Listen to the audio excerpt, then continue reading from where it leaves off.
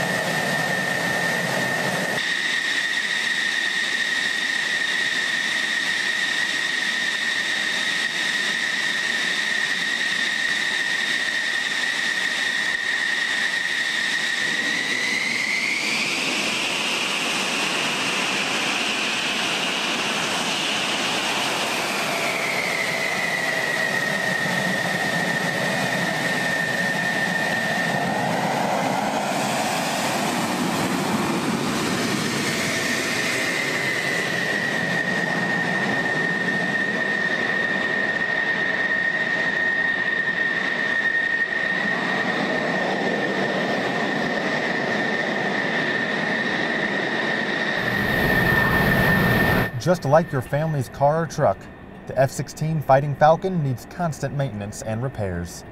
Most maintenance on the F-16 can be performed with the engine installed in the jet, but for certain major maintenance, the entire engine must be removed. Basically what happened was engine shop found a bad hydraulic line.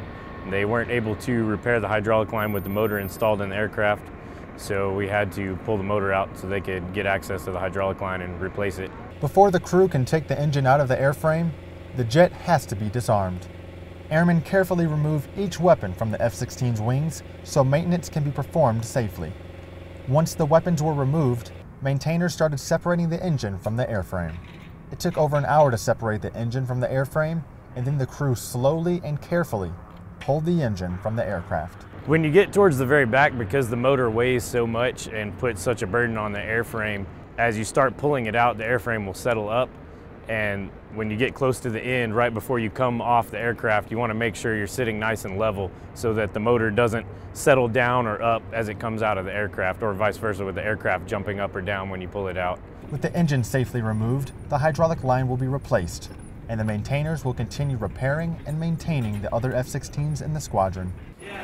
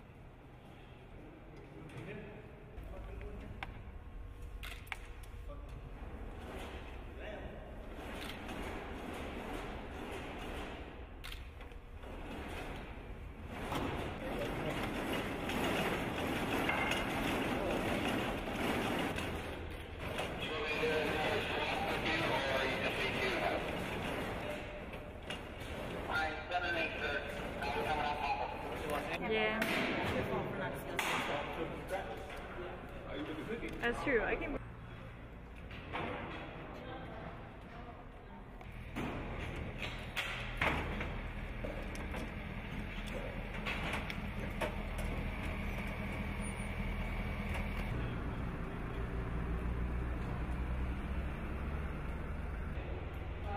We're about to turn on the 60.